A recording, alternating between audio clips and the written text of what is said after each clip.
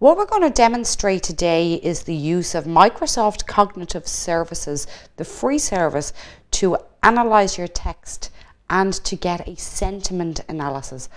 Now this can be used for multiple different sources of text. You can be looking at Facebook posts, Facebook comments, Twitter comments, LinkedIn comments. You could be looking on feedback from questionnaires.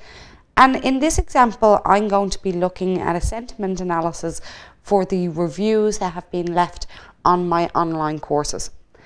So to use the service, you need to sign up for the free account, get started for free with Microsoft Cognitive Services.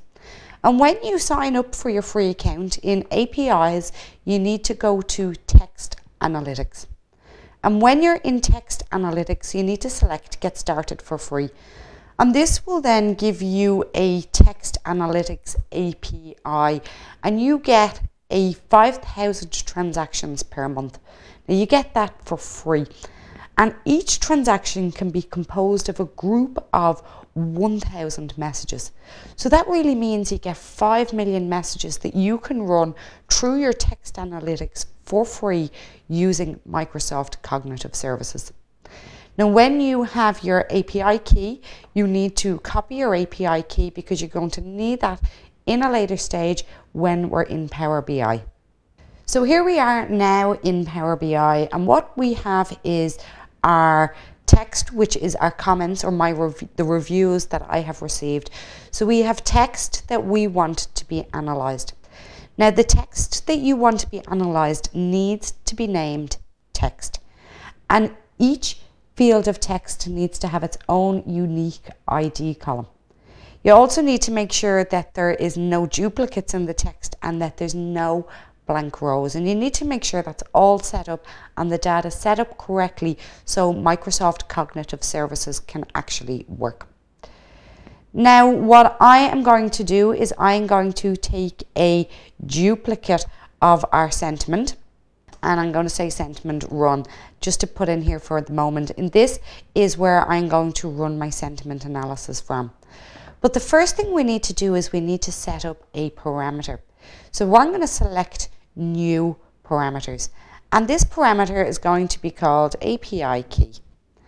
And down in the current value, I'm going to paste the API key that we got for our text analytics in Microsoft Cognitive Services, and I'm going to select OK. So now we have this API key set up in here.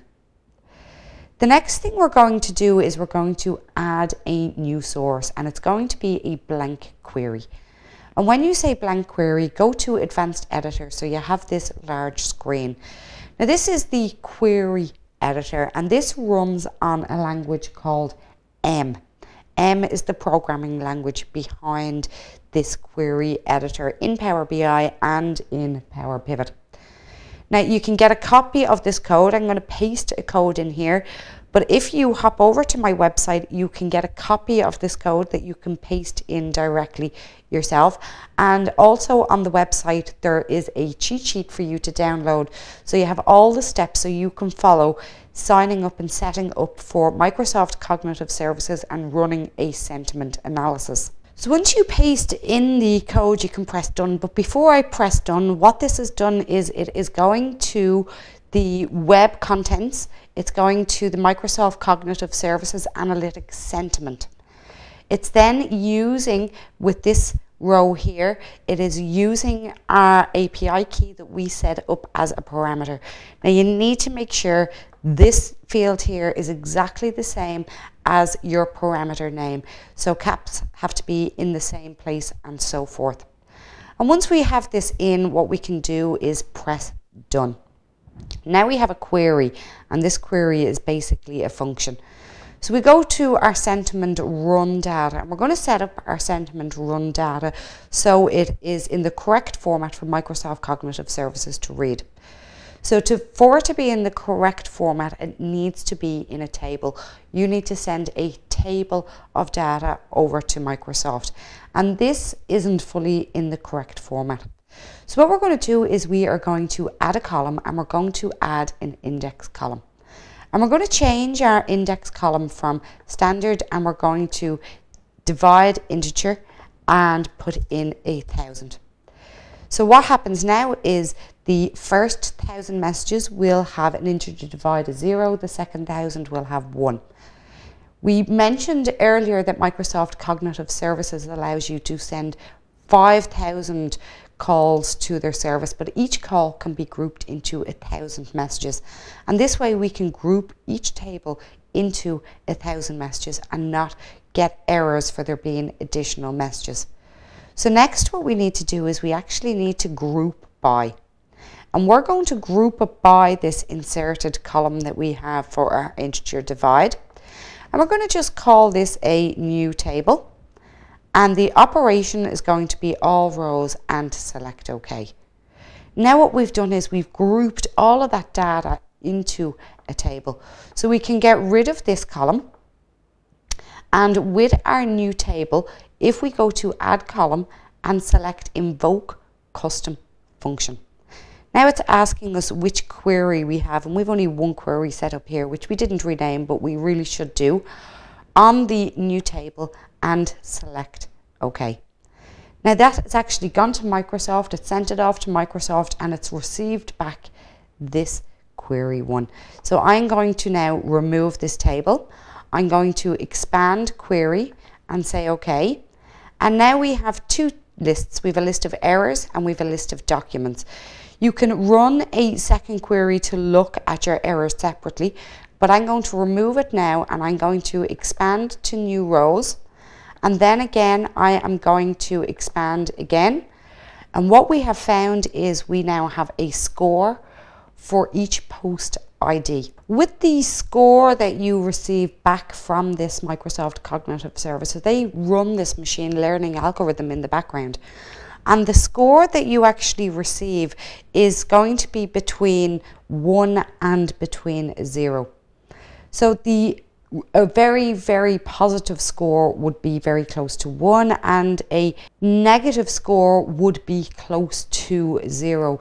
So if the sentiment is positive, it's close to 1, and if the sentiment is negative, it is close to 0. You can then use this to visualize using different visualizations in your Power BI, in your visualizations chart. But that's basically how you can run a sentiment analysis for text that you have. Don't forget, the text can be Facebook comments, they can be feedback from questionnaires or surveys, it can be comments from your blog that you have.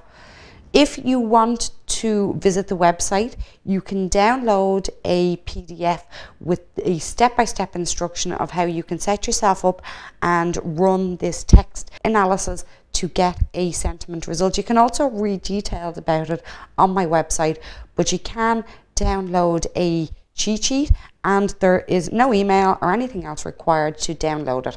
So if you've enjoyed this video, please do give it the thumbs up, like and subscribe to my channel. And if you have any feedback or any comments, please do post in the comment section below the video. Hi, my name is Paula and thanks for watching. Here at the Excel Club, I offer online Excel and PowerBI courses for all levels. We have free courses to get you started and premium courses on more advanced and specialised Excel and Power BI training. You can access these courses on the website and from our apps, and there's links below the video, so please do explore them. We also offer custom Power BI and Excel solutions, so if you want to create custom financial models or a Power BI dashboard, then I can help you. You can find contact details also on the website. If you haven't already, I hope that you'll take the time now to give this video the thumbs up, like and subscribe. Don't be shy, feel free to comment below and say hi. See you next time. Bye now.